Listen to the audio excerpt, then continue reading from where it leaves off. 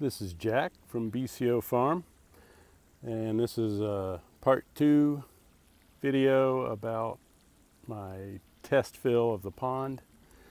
It has been about 3 hours and 5 minutes since I started filling it, and we've reached full. As you can see over here, the water is right at the overflow pipe, and down at the swale, water has just begun to flow out the end into the swale.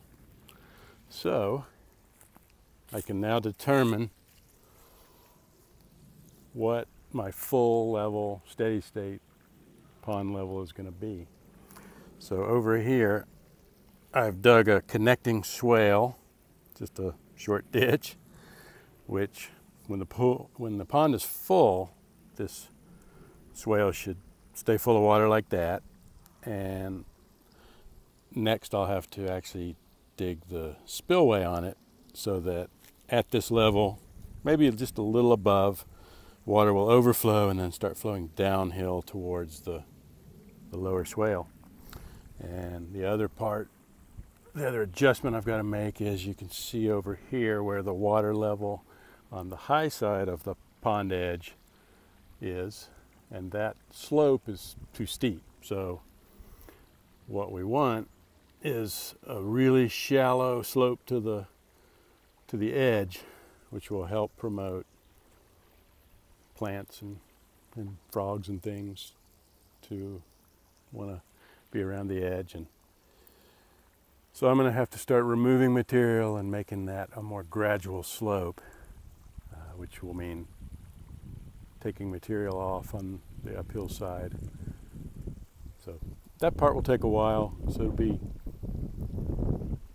quite a while before I'll be able to show the finished product. But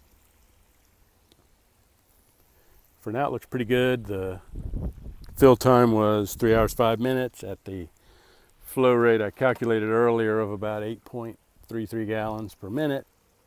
I came up with around 1,540 gallons of water, which is, that's not too bad.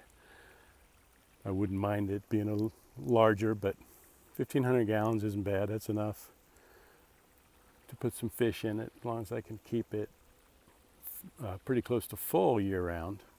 And I'm probably just going to put some goldfish in it this winter and see how they do. I already have some goldfish in our aquaponics system that have gotten pretty big, so when I shut that down, I'll just transfer them over to the pond. So there'll be more to come later, more updates, but for now, this is Jack from BCO Farm.